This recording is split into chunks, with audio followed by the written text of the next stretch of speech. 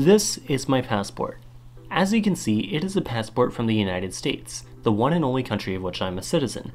It's a cool little booklet featuring iconic scenes and quotes from American history, but there's an even cooler feature.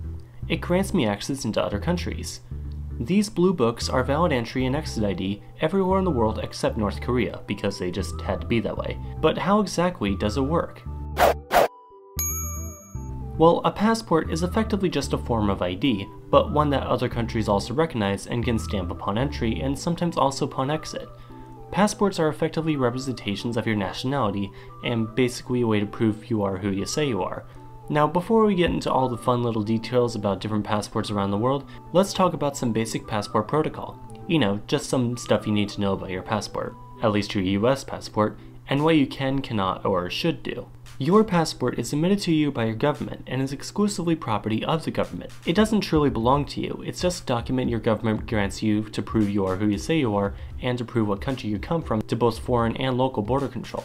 In fact, the first page of the US passport, which is not the ID page for some reason, states, "The Secretary of State of the United States of America hereby requests all whom it may concern to permit the citizen/national of the United States named herein to pass without delay or hindrance, and in case of need to give all lawful aid and protection." Basically, it's the United States government saying, "Hey, we got your back, bro." Now, a few things for you to keep in mind. First, as US government property, you are of course required to surrender your passport if asked to do so by a US government representative or to a border control or police officer from any country. However, altering or mutilating your passport, or carrying someone else's passport, or altering and mutilating someone else's passport are all strictly forbidden. Like, you're actually probably going to jail forbidden.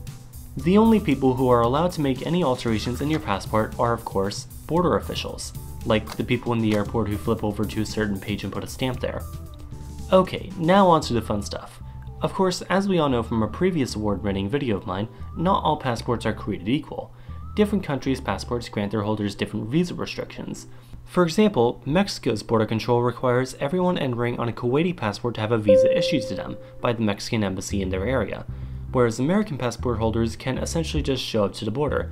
However, this of course is the exact opposite from how it's done in Saudi Arabia. Interestingly, most Americans don't actually possess a passport of their own, and may never have at all. For many Americans, a passport simply isn't necessary, since it's something we literally only need if we want to travel to another country, and we all know how often Americans do that.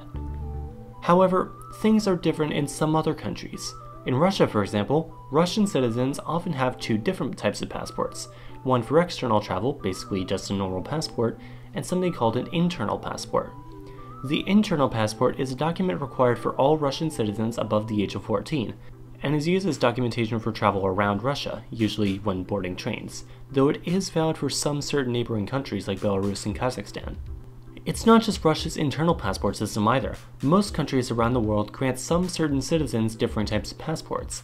For the US passport, just to keep everything simple, there is more than just a regular passport, like what I have. Some notable examples also include the maroon-colored official passport used largely by politicians and military personnel serving abroad, the black-covered diplomatic passport for high-ranking politicians and diplomats, and of course the emergency passport, just in case you're stuck abroad and need to get a passport quickly. As you may have guessed, diplomatic and service passports also often have different visa requirements than regular passports, as diplomats and government workers will generally have different protections and priorities for the host country than regular tourists.